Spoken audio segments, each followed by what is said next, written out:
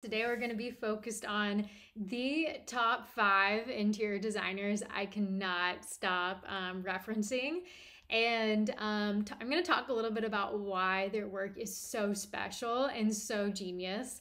And I just go goo goo gaga for all of their work. And some of them you'll know the names, and others I think are going to be pleasant surprises. So hang in, and hopefully you're going to find your favorite new designer today. So for starters, I want to give a huge shout out to Pierre Yovanovitch. And Pierre's work is fantastic. He has this gem-shaped chair he's designed. And I just crave to be in the presence of this chair. He has different colors. I'm a huge fan of the bright pink upholstery of this gym-like chair. You feel like you're sitting on a big pink diamond. And I just love how all of his spaces have such an understanding of light.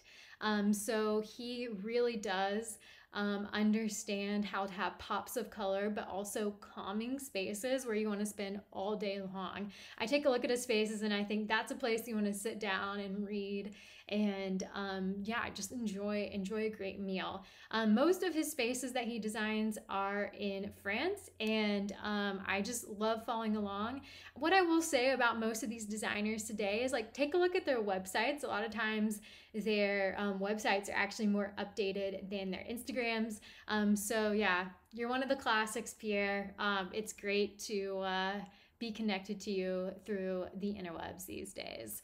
And then secondly, Demure Studio. Again, probably butchering the name, an amazing Italian firm who works through different places in Europe, and I believe has also done a New York apartment. And Demure, oh my gosh, like, these moody spaces you just want to like have an amazing dinner party in, and you can just see, like, lounging back with a cocktail, like an old-fashioned a Negroni, if you will, and just enjoying these purpley, navy, they just mix all of the most beautiful colors together.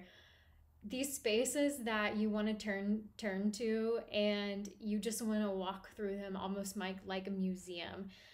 So again, it's a feast for the eyes to see their spaces. And one thing about Demore Studio I am blown away by compared to most American designers is they are not afraid of color.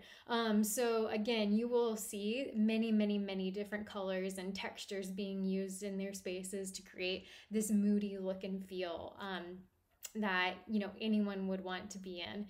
Again, take a look at their website. Amazing designers. And then finally, I want to reference a firm out of California, I believe, who has done Dakota Johnson's foam. Done her foam too, but done her home, and their name is Pierce and Ward. So Pierce and Ward are two women located in LA who are, again, genius. They understand pattern, they understand color, they understand how to use salvage materials, and you will never ever see anything like the two mohair couches they did for Dakota Johnson that give this like timeless mid-century vibe that you can only find somewhere like LA.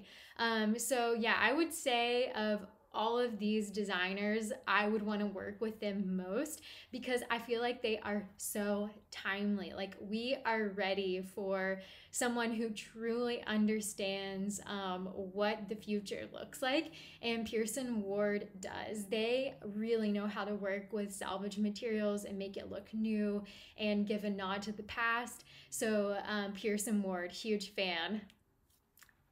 And then finally, last but not least, we cannot deny that Kelly Wearstler is still the queen. Okay, so she does a monochromatic room like no other, and she also has a fantastic masterclass. So if you are interested in design at all, Kelly just seems like the most wonderful human. She's also a Southern gal who's come a long way, so shout out, Kelly, you've got it going on.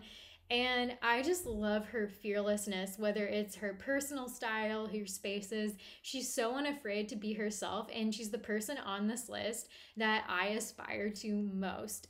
She really does walk in this fully embodied way, and I'm just getting so deep about it because, yeah, I can just tell that Kelly has really done the work and brings that into the spaces with her clients. So yeah, Kelly, thank you for everything that you stand for, and keep being you. I don't need to tell you that.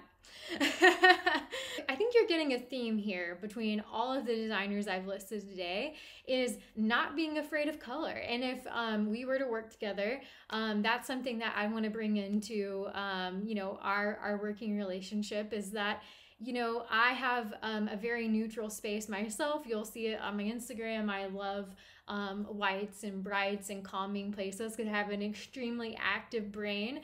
But as far as what makes a space pop, a color story that is super thoughtful and tailored to you will definitely make all the difference. So, with all of that being said, I hope one of these designers really speaks to you and is your new favorite. And there's so many others. We could do a part 2, we could do a part 3.